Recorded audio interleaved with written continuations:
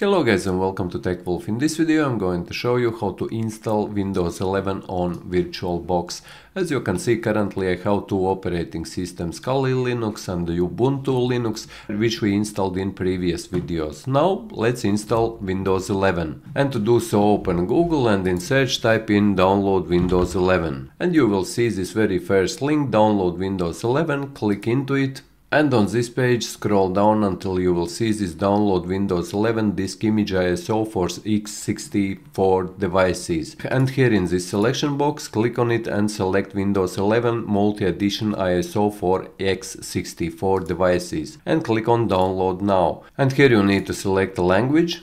I will select English International and click confirm. And click here on this button 64-bit download. And it will download this file into your downloads directory. Once you have downloaded the file, open your Oracle VirtualBox Manager and click on New. And here where is name, give a name to this virtual machine. We will call it Windows 11. Second field is folder where this virtual machine is being stored. I will leave it as it is. And here in ISO image, third field, click on the right hand side arrow. And here you will see this other. Click on this other and select that file which you have just downloaded.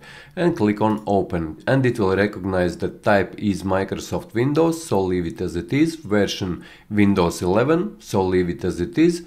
Then here make sure that skip unattended install is not checked and click on next field. So here you select login username. I will select Bugatti like in all my videos, and here you give password. And then click on hardware. Here base memory, select how much RAM you want to give. As you can see, by default it is selecting already or checking 4 GB.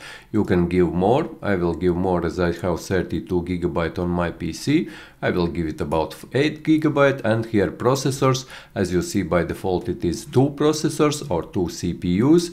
And these are logical processors. Here I will give also about 3. Click on next one on hard disk.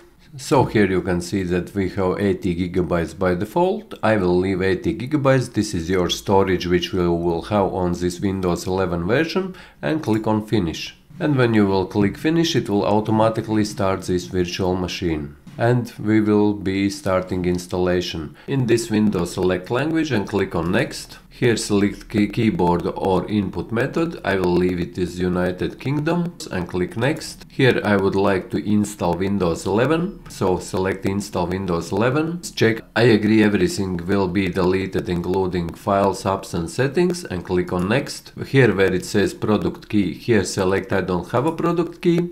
And here select Windows version which you would like to install. I will be installing Windows 11 Pro and click next.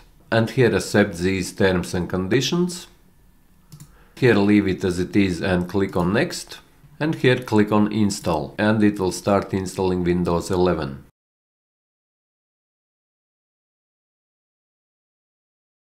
And here select your region. I will select Ireland and click yes. And here you can select your keyboard. I will select United Kingdom and click yes. Do you want to add a second keyboard layout? I will say skip.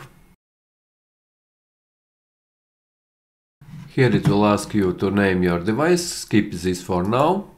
Here it will ask you how you would like to set up this device. Here select set up for personal use and click on next. Here it says your Windows update is in progress. This could take a while. Please keep your PC on and plugged in. So we will need to wait until this downloading process finishes.